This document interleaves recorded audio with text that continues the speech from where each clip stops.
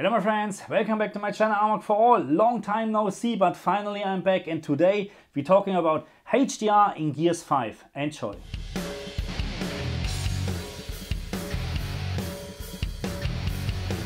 Okay, so before I show you a little bit of gameplay material from the game, and as always I try not to spoiler too much, we have to talk about the HDR calibration menu on the Xbox Series X. And what I found is it is not supported. That means the game does not support the internal HDR calibration menu on the Xbox Series X. It doesn't matter at all what you set up because we have nice sliders and settings in the game. But I'd like to show you something else, because after my last update on the Xbox Series X, and by the way there were so many lately, I don't know, every time when I'm turning on my Xbox there's a new update. Anyway, I have now two tick boxes for Dolby Vision. So the first one is allow Dolby Vision, which is allowing Dolby Vision, and then I have separate Dolby Vision for gaming. So if I'm just checking this box, then obviously there's no Dolby Vision for gaming possible, but I think this is really just for overall for video apps like Netflix. I haven't tried it so far, so that's how I understand it. But anyway, that's new, and at the moment we just unticking this because we start with HDR10. And again, what I found is this menu here does not support this game, Gears 5. So it doesn't matter at all what you set up here. It will not affect anything in the game. But what I found is, unfortunately, as soon you start the game in HDR, HDR10 or Dolby Vision, we will have a little bit of black level raise. Very minor, because it is actually more than enough that you change the brightness settings from 50 to 49. As on my HGiG, and you have the perfect OLED black back. Okay, so there's another way to get rid of the raised black levels on the HGiG, and we can use fine-tune dark areas for this. So keep in mind, fine-tune dark areas is just working when you activate VRR on your Xbox, and I will just quickly show you this. We go to settings, display options, video mode, and we tick the box allow variable refresh rate. If this is not ticked, the fine-tune dark area settings in the menu, they have no impact at all, okay? So make sure you tick this box. Anyway, it's better to tick it. And still Dolby Vision is working with this setting as well, so no worries at all. And what I found is you can leave your brightness setting to 50 and you change this to -5. So on my TV it was -5, and I found I have perfect OLED black back. So there was no issue anymore with black level raise, and I would actually recommend this method over the changing brightness or changing the overall brightness from 40 to 49, 50 to 49, I'm sorry. So I would recommend to change this fine-tune dark areas to -5 and make sure VRR is enabled on the Xbox. Okay, so let's start talking about HDR, and we're starting with HDR10 and HGiG, and that's, by the way, my recommended mode.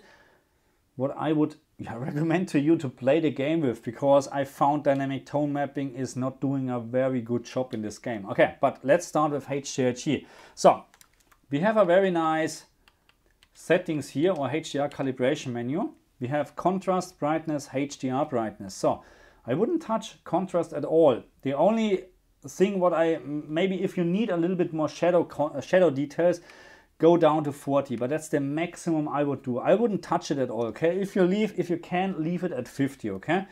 Brightness, that's a little bit tricky. So by the way, those are the standard settings. The other settings were my calibrated settings. So brightness is 140 in the standard settings, and I found with HGiG that's a little bit too less. So I would actually like to have this at 180, to be very honest, but the more we actually increase this, the more we're losing brightness here in very, very bright objects. Not brightness, details. Okay, details what we're losing, because we have now, I think we're talking about maybe 300 candela or whatever. So that means up to 800, or the TV is capable of, let's say, 700 candela. If we already have overall brightness from 300, we probably have just 350, 400 candela left for highlights like this, and that's why it's getting hard for the TV to display actually the nice details here. Because what I can show you, and hopefully my camera can catch this, now when I'm decreasing the brightness to 100, which by the way is way too less, we have so many nice details. And let me jump out. This looks really, really great. And by the way, I still measuring the highlights here with over 600 candela. Okay, so it is not less bright, it is just showing you more details. But the problem is now the overall brightness from the picture is just too less. It doesn't look nice anymore. This is way too less now, because actually this should be very, very bright. That's a big problem what I don't like. So what I found is we're changing this to 160. So if you of course have a different TV with a bigger or higher maximum peak brightness, play a little bit with this, maybe 160, 180, because then you get overall a better picture in my opinion. But on the HGiG, unfortunately, 160 is the maximum, okay? So what I also found, HDR brightness is standard 800, but I haven't had any problem to increase this to 1000. I mean, you start losing some details, but very, very minor. And what you gain actually is a little bit more brightness. So after this, it was I think before it was 620, and after my tweak, I had 650, 660 candela here in this area, which is of course better, because we like to have stuff like that very, very bright. Okay, so now the picture looks like this, and I really like it, especially when we look at very bright objects now from this plants here where the sun is reflecting. This now looks like a very nice sunny day. So this is HGiG HDR10, and now I like to show you, where's my remote control, why I would not recommend to play this game in dynamic tone mapping. Because you will lose, now we're wrong here, because you will lose a couple of details in very bright objects. And this is regardless of what settings I'm using here in the video options. Just give me a second. Let's change this back to standard. So we have this nice splashing water here. So even on this still picture right now with HGiG, I have nice details here. It's a little bit blurry because, you know, we paused the game, but very nice details here.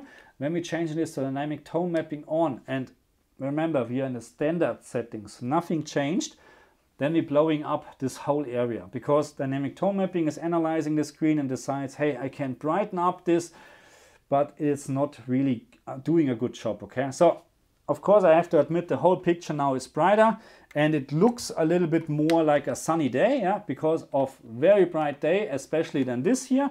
Very, very nice and bright.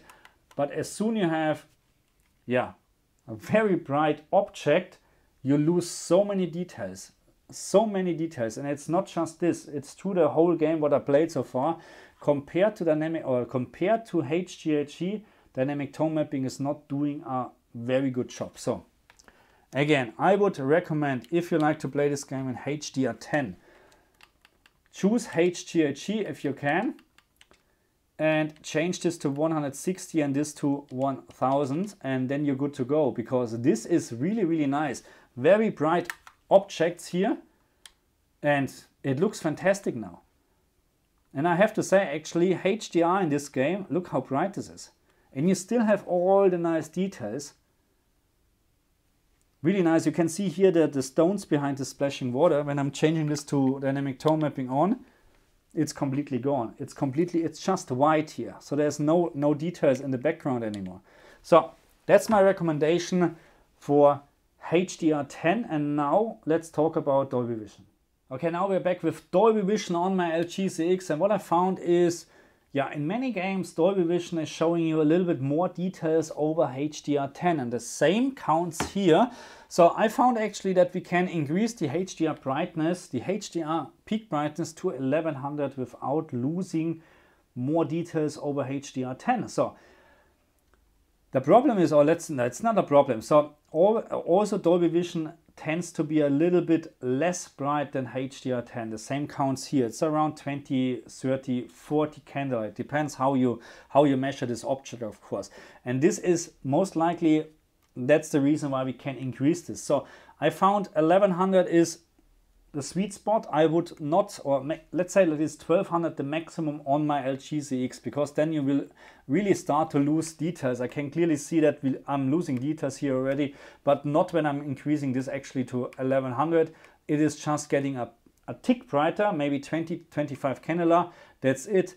But 1200 I'm already losing many details. So 1100 in Dolby Vision is just perfect, and this is my second recommend, or actually my first recommended mode, because if you don't have HGiG but you have Dolby Vision, then I would play this game in Dolby Vision, and of course if it's possible in 120 Hertz in the multiplayer mode. The campaign is still locked to 60 FPS, but it doesn't matter because it looks still fine. And again, Dolby Vision shows also a lot of details here behind the splashing water.